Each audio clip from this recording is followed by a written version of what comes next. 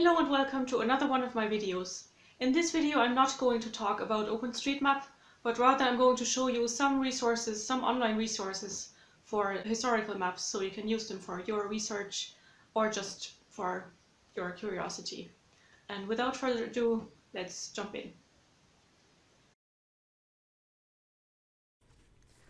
The first map is geohive.ie, so it's map.geohive.ie/mapviewer.html, but of course I will put all the links in the description, so you don't have your notepad out now. And it shows a map of Ireland, of course, and it has a search bar where you can search for addresses, air codes, layers, and coordinates. And I have never used any of the last three. I only type in the place name, or if it's a certain building like a castle, I put in the castle name, and that usually finds it. This map is provided by Ordnance Survey Ireland. I'm going to show you Moycarkey in County Tipperary, because that is hopefully going to be the first place I'm going to go when lockdown is over. Because it has a Cantwell's Castle, and I've seen the one in Kilfane and the one in Sandford's Court. And just to complete the Trinity, I will go there hopefully. And when you click on the search result, it'll jump to the map, and you can close all the windows. And you see it's a village, and it has a graveyard and a bunch of buildings that you can't really tell what they are yet. Maybe you can say that the cruciform one is a church. And on the left hand side you have all the maps. You have aerial maps and the historical maps. There are 4 historical maps. The oldest are the historic map 6-inch black and white and 6-inch color. They're both made in the same years. And the next one then is the 25-inch map, which has more detail and was finished in 1913. And the last one, which doesn't have a date on it, it's sometime after 1900. Based on the first edition, of course, because they're all 6-inch. And it does have railways, which doesn't help a lot with dating it. But it has buildings on it that were built after 1900, like the Carnegie Library in Kilkenny. I'm not sure if it is the 1940s one. They look similar. And first I'm going to choose the 6-inch color one. So you just tick the little box and then it loads.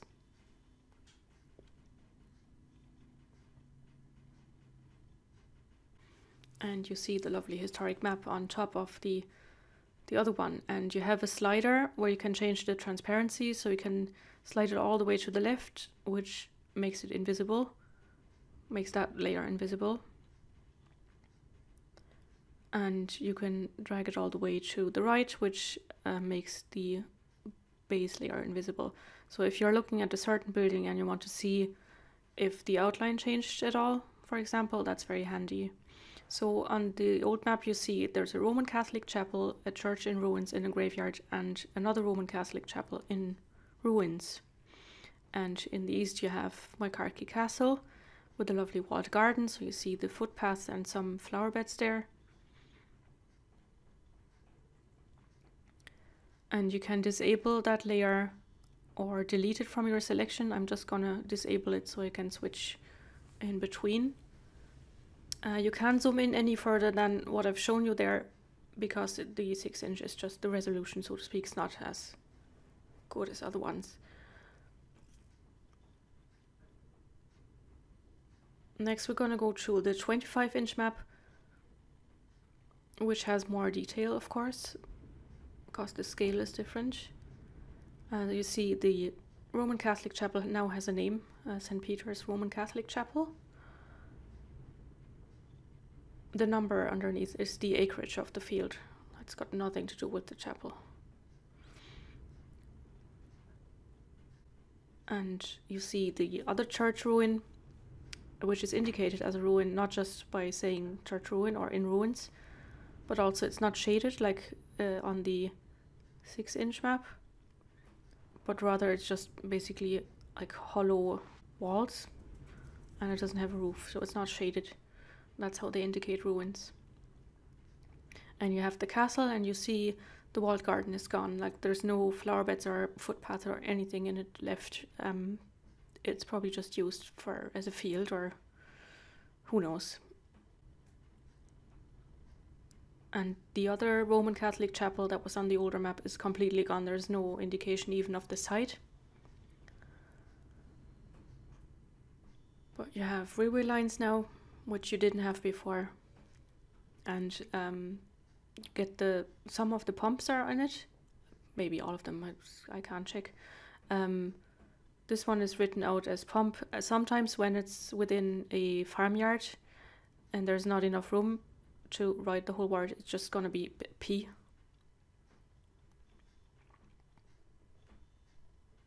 It would be nice to have a key somewhere, because sometimes like the DW you see next to the castle, I have no idea what that means. You can also look at the aerial photography, so I'm going to choose the one that looks to be the latest, 2012.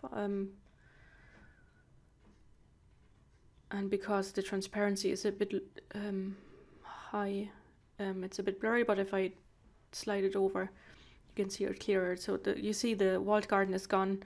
There's nothing to indicate any use of garden. There's probably walls still there. You see the castle ruin. The chapel is still in use, so it has a roof on it. The other church ruin is still a ruin. You can see that there. And a wall around the graveyard. And there's no indication of where the other chapel was. It might be in the shade of those trees there, but you can't see really any crop marks or anything like that. And the 6-inch Cassini then, which is the most recent, has a pump house there, and you can see that on the aerial imagery as well. So that's still there. And it also has the castle in ruins and the name of the Catholic Church. The fonts are also a bit changed. And for example, I use this to look for benchmarks, which I don't copy into OpenStreetMap. I go to the place and check if they're still there, and only then I add them to OpenStreetMap. Just looking if there are any around Maikarki. None in the village. There's one there in the middle of a field on the map, so it's probably gone, because it might have been part of like a wall in the field or some stone of some sort. They're usually gone. Also not really accessible for me to walk through all the fields. Let's see, there is another one down the road, 350.9. So you have the crow's foot symbol, that's for benchmark, and the way it faces is the way it kind of, the way the foot opens, so to speak, is where it faces. And then you have BM for benchmark and the height above sea level in feet. Let's see, there's a lime kiln as well. Sometimes that's abbreviated as LK if there isn't enough room on the map. There's another benchmark there on that crossroads. Maybe I'll get a chance to see if it's still there. But even the crossroads, they have been widened since 1913. So that might be gone.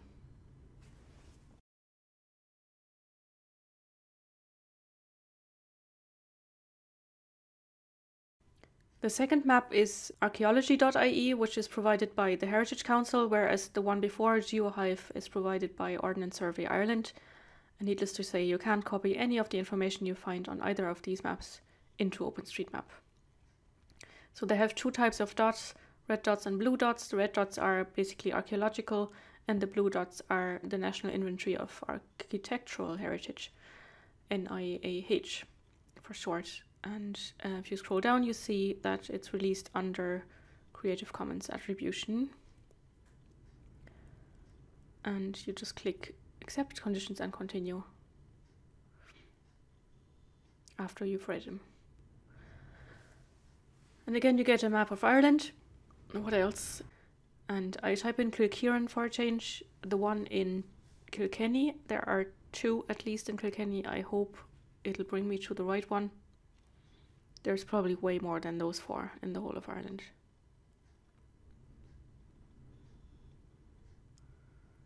So I click on the result and it jumps to the map. I can't really say yet if this is the Kilkieran I'm looking for. But there's Carrigean and Kramer's Grove. Yeah, that looks good. Because there aren't a lot of features you can see at that zoom level. So you see we have one blue dot there and a couple of red ones. And the blue one is the bridge over the unnamed stream, but it's called Kilkieran Bridge.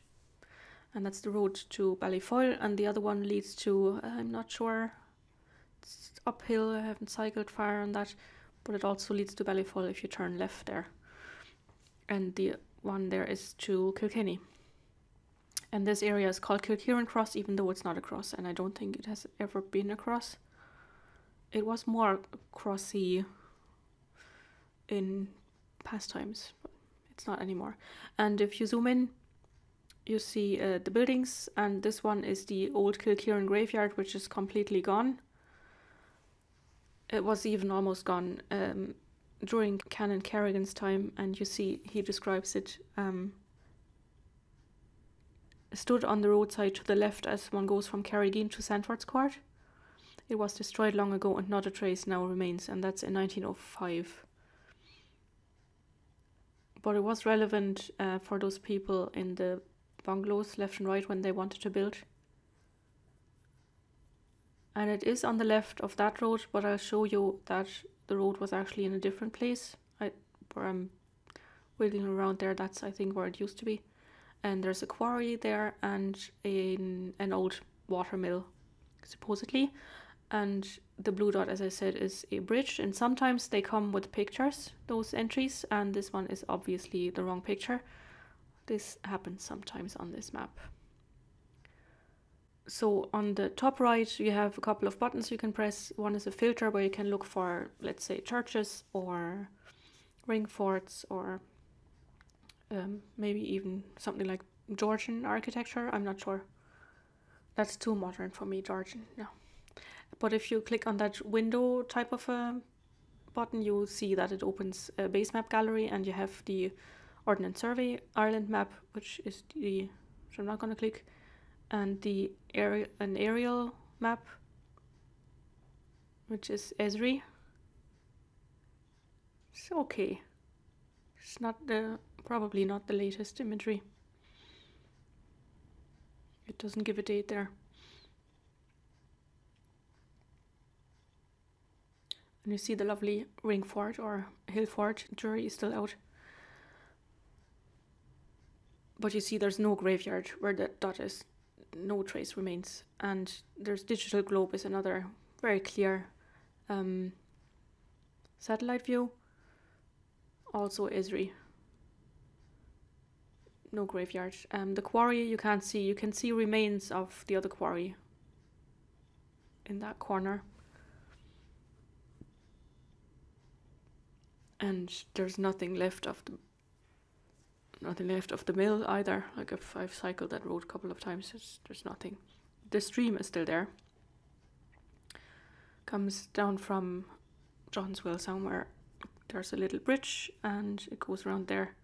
There's actually a little like a pond or something. That corner where the hedge meets the street.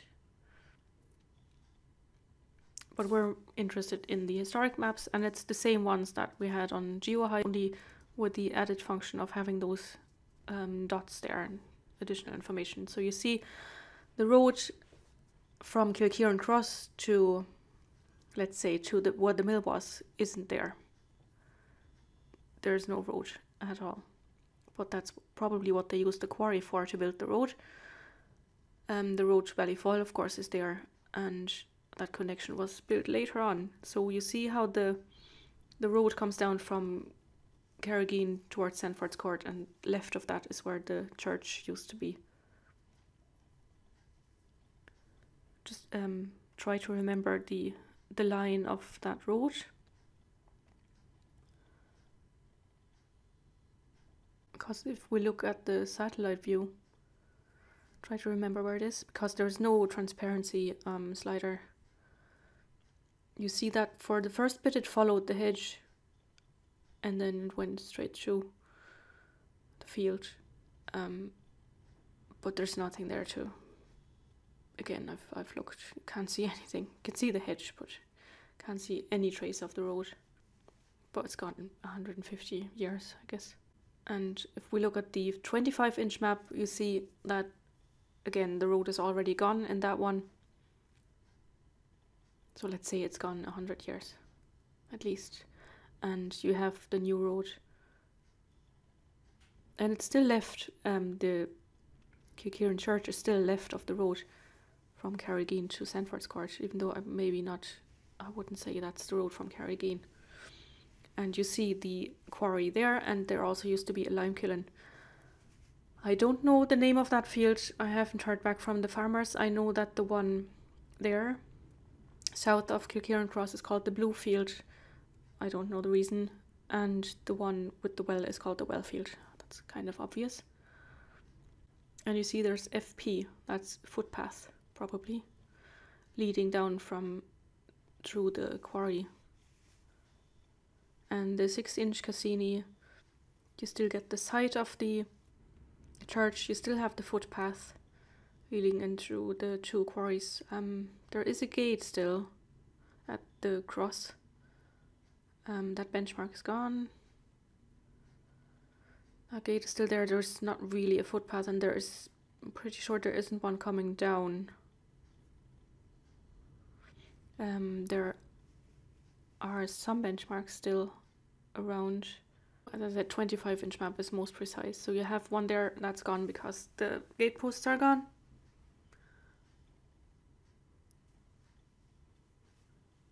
I think that's where the milk churns used to be. That part. And there is one, there's a little stream and a bridge, and the bridge is still there, and the benchmark is on it. We've cleaned it, the bridge, and a friend of mine painted the benchmark so it's more visible. And I thought there was one on that bridge, but I remember that wrong. And there's a lot more to explore in that area. It's great for 5K walks.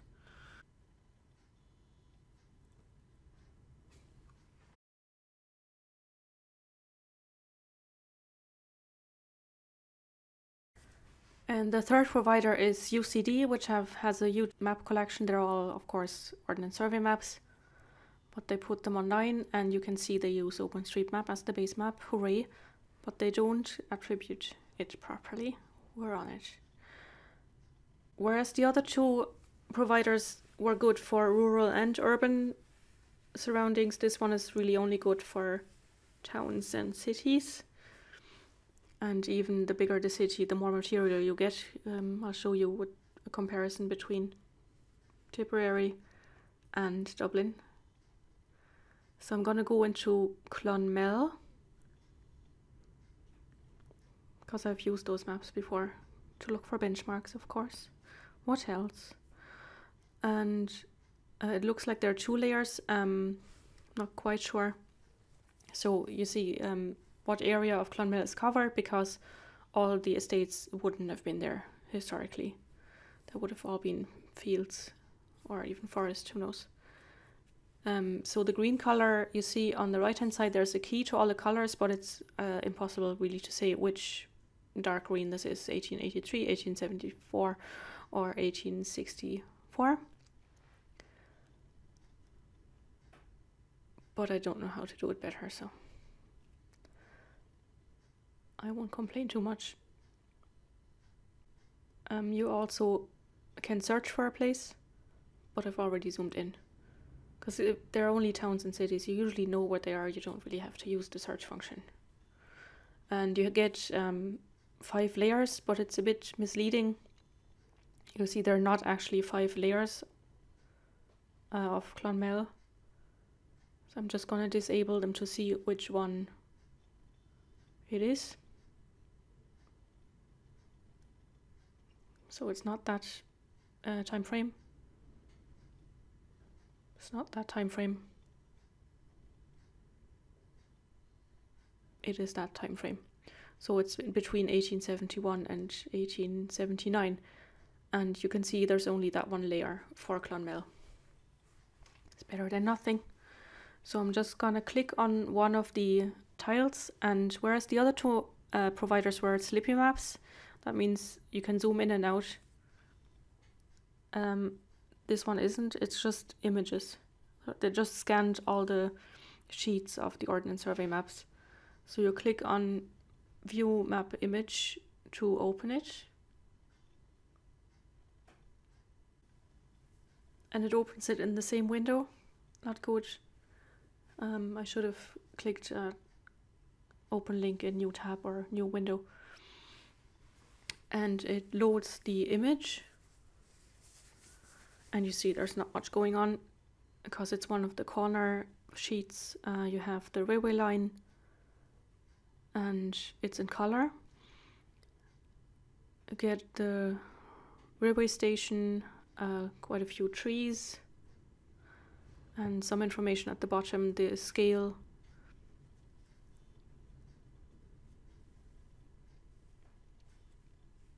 So the railway station in Clonmel, I don't think I've been there. I keep confusing Clonmel and Carrick-on-Shore. I'm very sorry.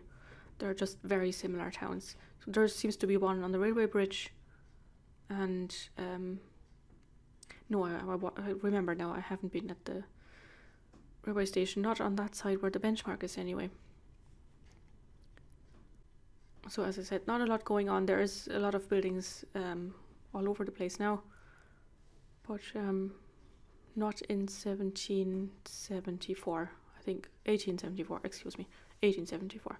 So I have to go back because I forgot that you have to open it, to actively open it in a new tab. I have to zoom in again. I'll remember that next time. So I'm gonna use a tile that, or a sheet that is more in the center.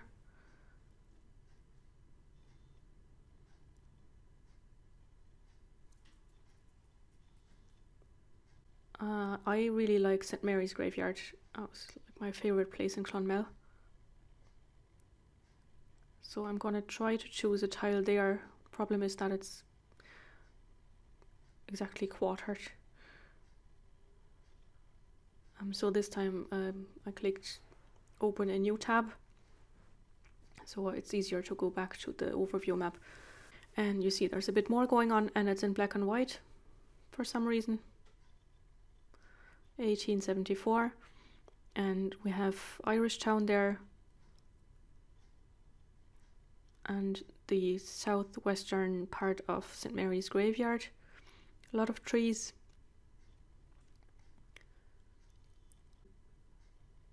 And the city wall, or town wall, sorry, town wall, and that's still there. Very impressive. Reminded me a bit of Chester or York. And then Lovely Ann Street. It's a beautiful street if you haven't been. It's a lovely Georgian street. It's just crying out to have movies shot in it. And then the Methodist graveyard, which is still there, and the benchmark is also still there at the entrance. And that benchmark is also still there. And the Methodist church, can't remember if that benchmark's still there. And the potato market, and you see how the ruins are indicated. Again, they're just not shaded in, and it also says ruin. And that's that gate, can't remember, is it maybe the North Gate? It's called the North Gate in Carrick-on-Shore.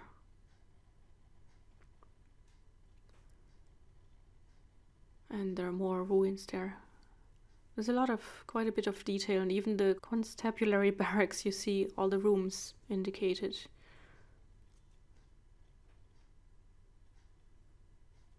And you see a lot of different trees as well. They probably even indicated the species by the shape, I'm not sure, but because they look different. It looked like some are needle trees and some are deciduous.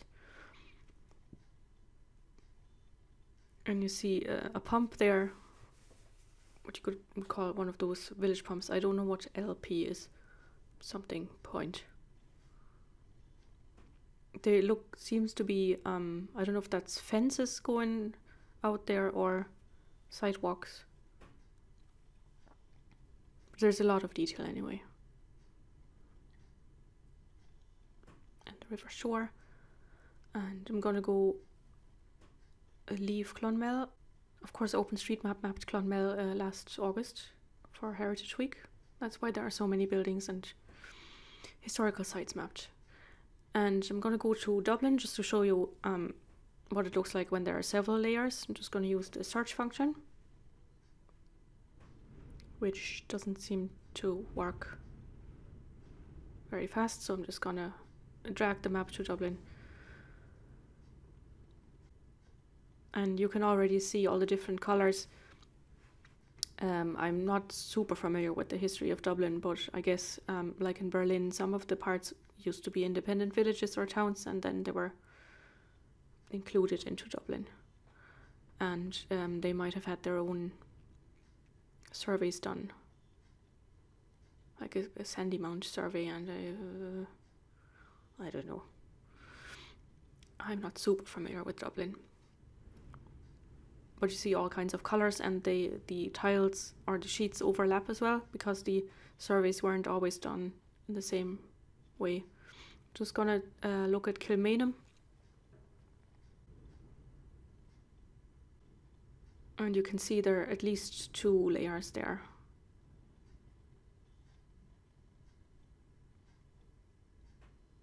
And it's still searching for Dublin. I just turned those off to find the jail and the courthouse easier.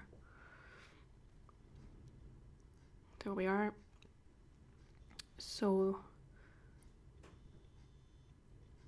there is a layer for the earliest map, so 1847. Open in a new tab and have a look what they surveyed there. So this one's black and white again.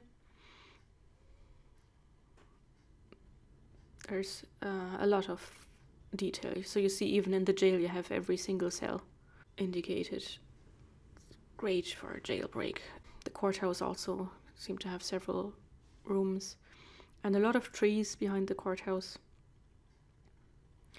Look, even every window, every door, everything is there. It's a great resource. Let's look at another year, see what's available. 1864, so that's almost 20 years later. And they're still paying a lot of attention to the vegetation. And again, a lot of detail on the jail and the courthouse. And you can see there is a benchmark there now, which is still there. It's sandstone, so it's a bit corroded, but it's still there.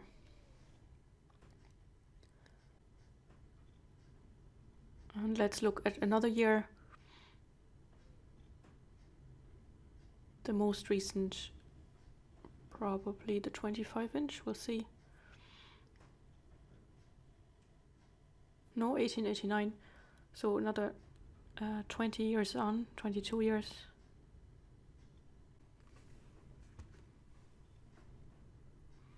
And you see you can also share the images. There's a share button. Do you see the it shows a different part of the map, so to speak. So before the jail was more in the center of the sheet, and now it's further up. And there's less detail now. You don't see all the separate rooms and cells, and same with the courthouse. Still a lot of vegetation around. The benchmark still indicated. Sometimes it's interesting to compare the height above sea level on the different maps. Sorry for rambling on about benchmarks. Oh, that's what I use the maps for. And it even has a letterbox there. Can you see that pillar letterbox?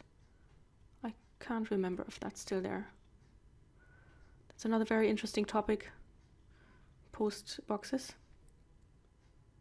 Yeah, so there's a lot of exploring you can do with all these maps, and like time travel if you pick a certain building. If you are lucky enough that your family has been in the same building for quite a while, then you can look at the surroundings, or just explore through the 180 years of the maps. It's easiest in Dublin because it has most of the maps. But even if you combine this website with the other two, or one of the other two, it should give you enough to compare in between and do a bit of time travel. I hope you found that interesting, and if you know of any other online resources for Irish historical maps, please leave them in the comments below. Bye!